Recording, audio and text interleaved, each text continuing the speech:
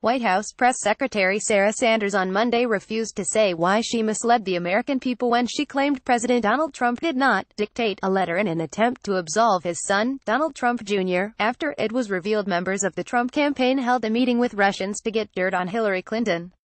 At Monday's White House press briefing, one correspondent noted that a leaked letter from Trump's legal team revealed that Sanders had falsely claimed to reporters in 2017 that Trump did not dictate the letter.